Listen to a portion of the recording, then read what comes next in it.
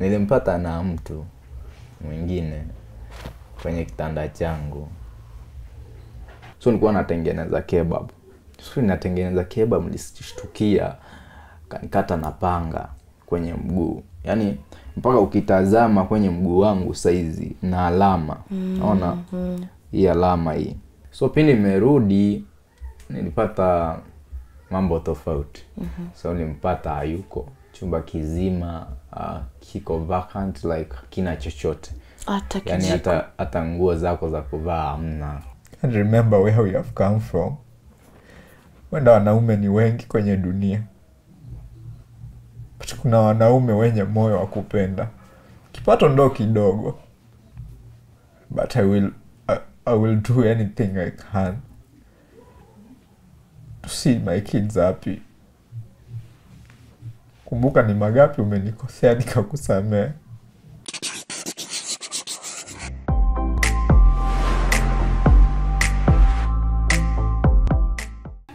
Greetings Tuko family, my name is Lilash and welcome to yet another episode of Tuko Talks.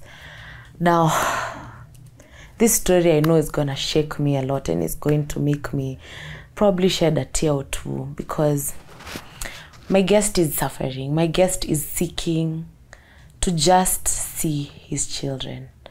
Now, he told me the story of how one day he came home and everything was gone. He's lost his wife and he's lost his children. Up to date, my guest does not know where his family is. And that's all he's seeking, to just see his children. So, I don't know how we'll do this and I don't know what we'll do, but as I know, we are always a family. And I know this video will one day, soon enough, get to the right people. And we'll be able to help Rajab because he's a hard-working man. And he wants to feed for his family. But how can he when he doesn't know where they are? So I will let my guest introduce himself, tell us a bit about himself, and then we can go on with his story. Again, as a form of therapy, and at the end of it, we can hold his hand and help him look for his family. So without further ado, I'll let my guest introduce himself, then we can carry on with the story. Mimi naitwa Rajab Abdul. Mimi ni hustler tu. Sina ile job naweza sema ati ni specific. Job ikitokea ya hoteli utanipata nafanya, ya kunyoa nafanya, but pia nafanya muziki kidogo. Yeah. Okay. Vile ijajipa yani. Ijajipa, usijali. Naam. Maybe utupatie a brief about yourself kidogo. Mimi nimelelewa tuseme nimelelewa na mzazi mmoja mwanzo wakati nipo mdogo. Mama akakuja akapata kuolewa wakati nikishakuwa mkubwa. So nina ndugu watatu, nina ndugu wawili, that's tuko watatu kwenye familia. So I'm the first born. Sasa tunaweza anzia story yako Rajab pale. So kulianzia ukapatana na msichana mwenye amekufikisha pale huko hapa. Alright, nilikuwa na haso. Unajua kwenye maisha kuna changamoto sana.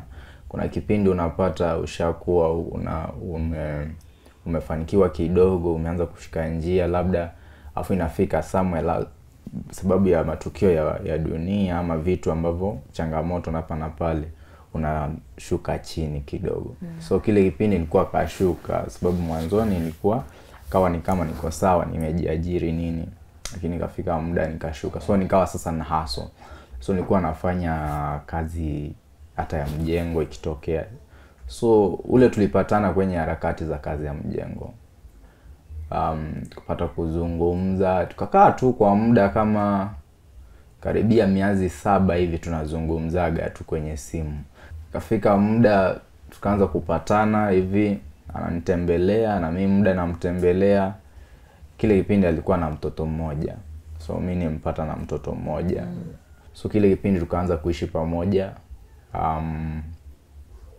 That was 2018. Alihamia kwako ama mlitoka mkaanza somewhere else? Mimi nilihama. Ukaenda kwake? Sasa nilihama ndo sasa nikamchukua tukawa tunaishi. So mlianza fresh house? Tulianza tu fresh somewhere by then nilikuwa naishi Kasarani.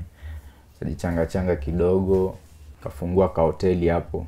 Tukawa sasa tuna sehemu tunaweza amka tunaenda Kwaso. Waamke wawili. Yeah. So hivyo kajichanga tena hivi tukafungua biashara nyingine ya matunda. So hii biashara ya hoteli ilikuwa inafanya vizuri ukapata enough money na capital kufungua hii ya matunda. Tukafungua ya matunda. Oh, that's nice. Kajichanga tena kidogo tukafungua cafe ya chips. Yeah. Hivyo tu. So 3 ulikuwa na hoteli, chips na matunda. Naam. So kuna kipindi alikuja hii time ya corona, biashara ikawa imeshuka. Alafu naye akawa hisi vizuri. Ulifunga biashara zote? Ya biashara tulibaki na ya matunda. Okay. Hivyo sasa unapata hii time ya corona kazi nyingi sasa zilipotea. Ikakuwa mimi natoka matunda si vile sana ileti fedha sana, sababu fedha nyingi zingetoka huku kwa hoteli nini. Na tuko tunatoka nje kukula nje. Alafu tena maradhi hapo. Sasa nikasema sasa itabidi mchana mimi naenda na haso ile kidogo napata nikikosa hivyo fresh. Umesema alikuwa mgonjwa. Yeah. What was sasa alikuwa na shida ya tumbo. Yeah.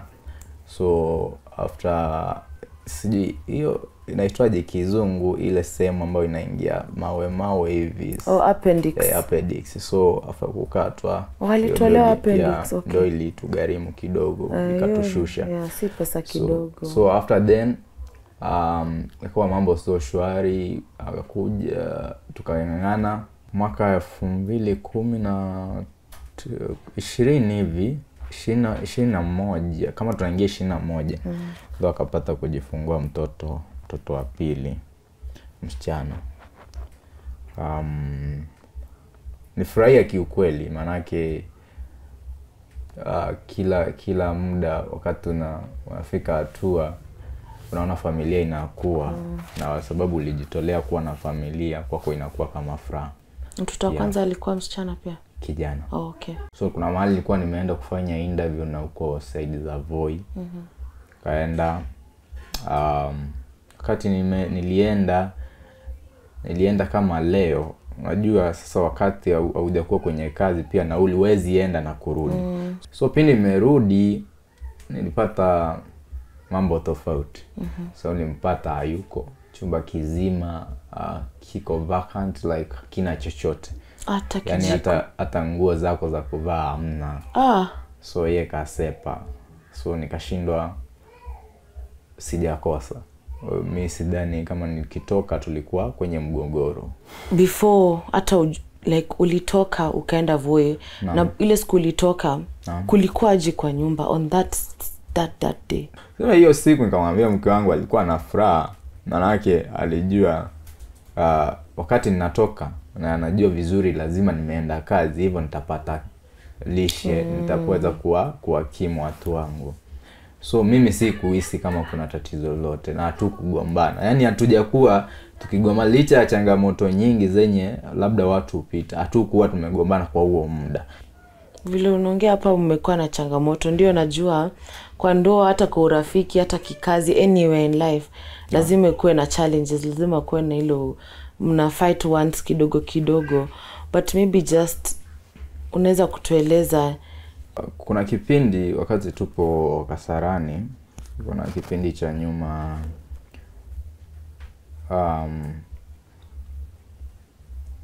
nilikuwa nakujanga soko Githurai.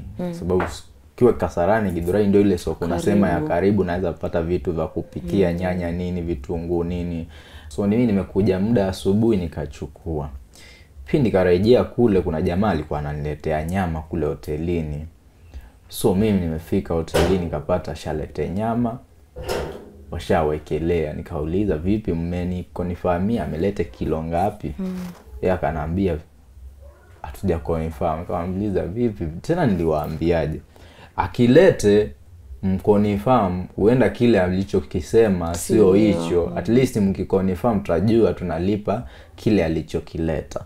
Sijui hicho kitu labda kilimuudhi au. So nilikuwa natengeneza kebab. So ninatengeneza kebab nilishtukia kanikata na panga kwenye mguu. Yaani mpaka ukitazama kwenye mguu wangu saizi na alama. Naona hii alama hii. si kwenda hospitali immediately sababu sikuwa na mtu tunaweza mwacha pale. Alafu huyu tena kafurugika akili, ujue kitu ambacho amekifanya haezi ataki amekaa kama kashtuka. So hata kazi nikitoka kwenda chemist ama hospitali kama kaiacha hivyo. So nilijifunga kwanza ndo nimalize vitu kidogo alafu naende mida saa 4. Sasa ilikuwa kitu saa 6 hivi saa 5. Na uchungu? Nilikuwa nahisi uchungu kweli sababu kipindi naenda hospitali mguu wote kafura. Itafura. Mimi mwambia kitu kimoja. Mimi silipizie ubaya kwa ubaya. Yaani ulitonitenda sio poa. Nataka usome kutoka leo usije ukarejea makosa kama hayo. Sababu kesho na kesho kuta utapatana na mtu kama mimi. Uende ukamfanyia mtu mwingine hivyo alaye yeye akachukua sheria mkononi, tukufanyia nini? Nikamwambia mimi kitu ambacho nakijua, mimi niliamua kukaa na wewe. Hivi kama unahisi umechoka na mimi, heri unaambie. Heri unaambie tu hadi mimi nimechoka kuishi na wewe. Mimi ni mtu nitakuelewa. Ama tutaketi tutazungumza sababu kando na mimi na wewe kuna damu iko hapa katikati. Mtoto. And you stayed, ukasema this is the person you chose to love, no kane. Nikapoa na yeye. Tukakaa ile kipindi sasa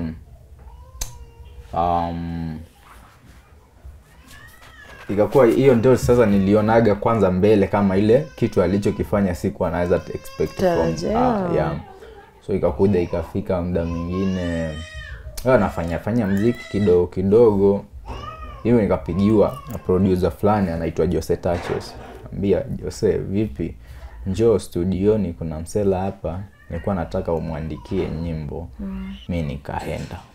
Pindi nimefika nikapata ule jamaa alikuwa amepigia tu producer simu, eti alikuwa studioni, akamwambia anakuja. Nikamwambia sasa kwa sababu mpata mteja sitakaa hapa. Ngoja kwanza niingie chumbani alafu nipoe nitakuja. Nikarudi chumbani kaenda nikapata mama watoto hayuko. Sasa nashinda huyu kaenda wapi? Mimi kaingia nikaketi tu jinsi unaweza keti sitting. Kajiuliza huyu ameenda wapi? Lakini ikiwa sitting navisikia visauti, unaona? Navisikia visauti ambavyo bedroom tulikuaga tunaishi nyumba 1 bedroom. Bedroom hakukuwa tulikuwa na ka TV kadogo na sitting kulikuwa TV. Sasa TV ya sitting nilipata kama naongea lakini nasikia voice nyingine bedroom. Mimi nikasema nikasema hapana, wacha niingie. Kile nilikipatana nacho ni Mungu peke yake ndo anachokijua. Nilimpata na mtu mwingine kwenye kitanda changu. Was this before kukate or after? Ilikuwa sasa baadaye. Ilikuwaga baadaye. Sasa kukata ilikuwa ya kitambo, sasa hii ilikuja kutokea baadaye. So ule mwana anataka kutoka saa hiyo. Lakini wewe uko sitting. Sasa anashindwa anapita wapi. So alitokea kwa balcony akajirusha kwa mlango nyingine hapo. Kumbe huyo alikuwa beste ya huyu jamaa. Akajirusha hiyo balcony nyingine akashuka chini. Kwa hivyo hamkupatana. Hatukupatana. Mimi sikutaka tuzungumze sana. Naambia tu kitu kimoja.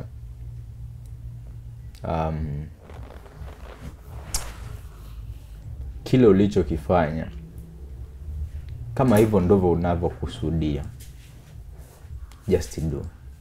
Lakini Rajab, these are 2 stories, these are 2 incidences. One, amekukata, you said don't want to talk about it. Ukapuuzia ukasema nimekusamea na ukaishi. Tena sasa umepata she's cheating on you. Bado umekaa tu umesema I don't want to talk about, still want to stay. Why? Nilikaa, unajua kuna kitu nilikujanga kuona, sijui ni wewe ufumbavu kama inakuagaje, lakini ukipoa na kitu kwa muda uaga inakaa kama inakutoka. So ile ilifikaga muda nikamwambia mimi I don't want to talk that. Hapa kuna watoto wananitegemea na itakuwa sio njema nikianza kuzungumza hivyo, nitagadhabika. Hivyo tukianza kuyazungumza hayo mimi sioni akienda vizuri. Hivyo kitu akufanya wajirekebishe na kama mtu. So hivyo ndo nilivyoimaliza. tukakaa until hii sasa siku until sasa hii imefika. Sijui labda ni kitu alianza kukipanga mapema, muda ndio huko umetimia, ama sijui nikielezaje. Ila I don't know. You don't know. You have no answer. answer. Kwenye kiza kabisa. So kitu ambacho hata kinaniumiza sana si eti yeye ameenda. Labda yeye ako sawa mahali yako. Unaona? Labda iwe ni mtu ambaye aliyemshawishi kutoka. Labda ako sawa yeye. Yeye ako sawa, lakini watoto. Unaweza ukawatesa watu ambao wana hatia. Kwa sababu wewe unataka kujifurahisha ama unataka kufanya vitu vyako ambavyo sio poa. So kutoka siku atoke kwa nyumba mpaka leo hujai muongelesha? Mimi simtati kwenye namba zake. Yaani najaribu hata kumpata mtu yeyote ambaye wa nyumbani kwao hawajui, hakuna mtu anayejua sehemu alipo. Rafiki zake, simu zake zote haziende. Mtu akwambia mimi nampigia simu haiendi. Ni kitu unajua inakusumbua sana. Hata vile uliongelesha unaniambia tatizo lako si yeye ama anything, just want to know how your children are. Na hata nakumbuka ukimwaga machozi, najua inakuuma, but now I don't know how we can find her. Kama unasema umepigia marafiki zake wa karibu, wazazi wake umeweza kuwapata? Na bado hata hawajui. Mama, hawajui mahali hapo. Dada zake hawajui.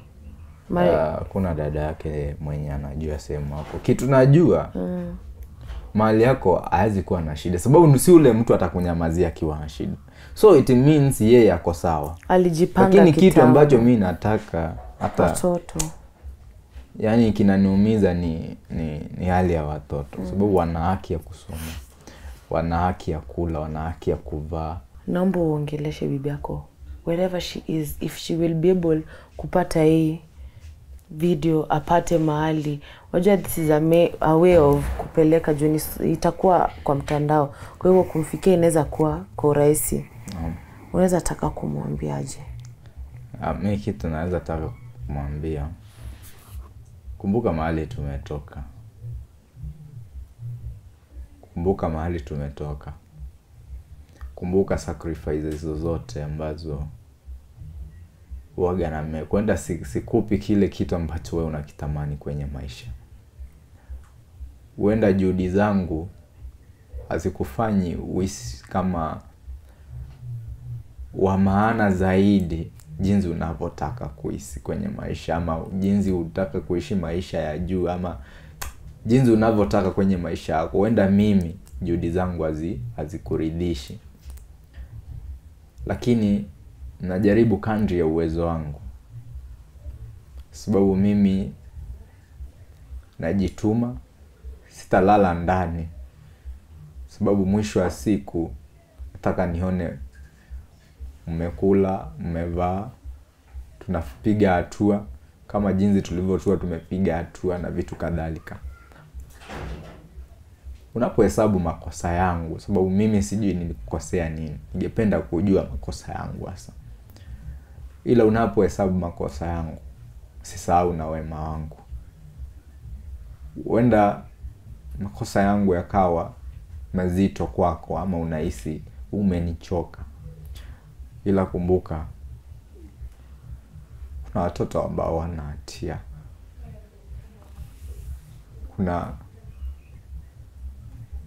watoto ambao kwa njia moja ama nyingine wanatuhitaji zaidi ya jinsi kitu kingine chochote kinatuhitaji. Kama unitaki, I respect your decision. Maana siwezi kulazimisha. Yaani mapenzi hayalazimishwi. Ila kumbuka kuna mtu hapo katikati anateseka bila hatua, bila makosa. Mimi ni mwanadamu, sijakamilika. Nisamehe mahali labda nilikukosea. Maana mimi napenda kurekebishwa. Sijakamilika kabisa, na mtu hajijuagi. Mtu anajulikana na wale watu ambao wako karibu na yeye. Kila saa nikiona mtu ananipigia simu nahisi kama wewe ndo unapiga. Ukipata namba mpya nahisi wewe ndo unanipigia, labda unanitafuta. Ila wapi? Hakuna kidonda kikubwa kama kidonda chenye kipo kwenye moyo. Huwezi kaanga na maji moto. Huwezi ujue utakiunguzaje, sababu unaumia kwa ndani. So hata nikijaribu kucheka na force,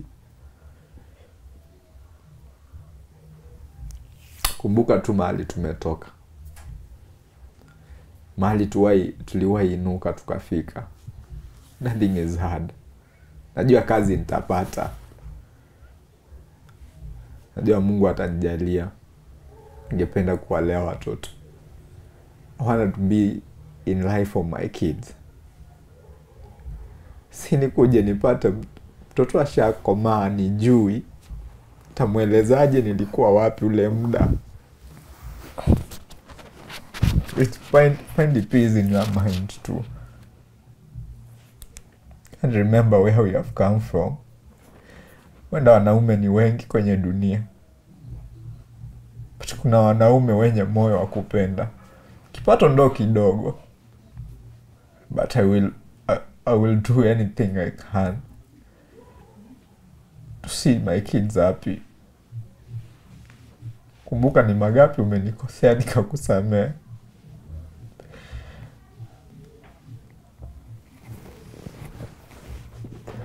Hata kama ni kuniacha, unataka kuniacha, uniache kama mbwa. Usiniache kama mtu ambaye hujaipatana naye. Naona tu kile nakuumiza zaidi ni watoto wako. So please, wherever you are, all he's seeking is a chance to be able to just be in his children's life. Amekwambia love for sure sometimes does end. Sometimes you feel like umemalizana na mtu. But as he said, all he's seeking for is just to be with his children. He's gone through a traumatic past with his father. Na all anataka tu ni kukua na watoto wake. It doesn't have to be an everyday thing, but he wants to be part of their lives. He's crying, just asking tafadhali. Hataki kupata watoto wako ashakoma.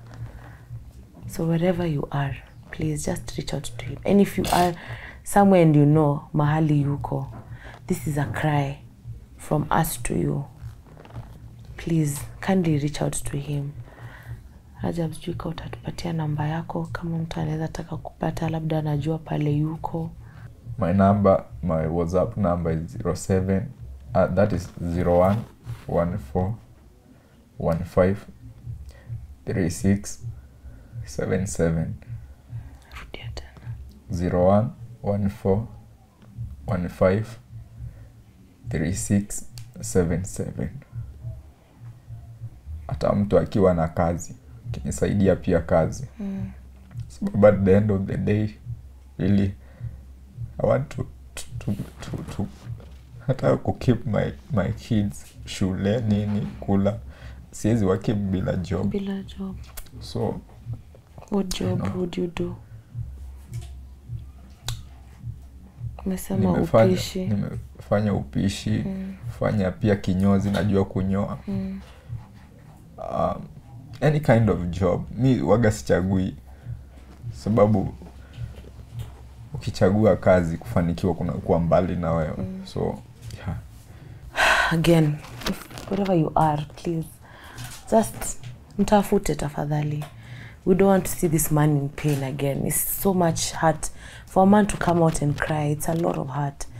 And I appreciate Rajab that umekuja ukatupatia story yako na umekuwa vulnerable na ukafunguka na ukaongea, si rahisi.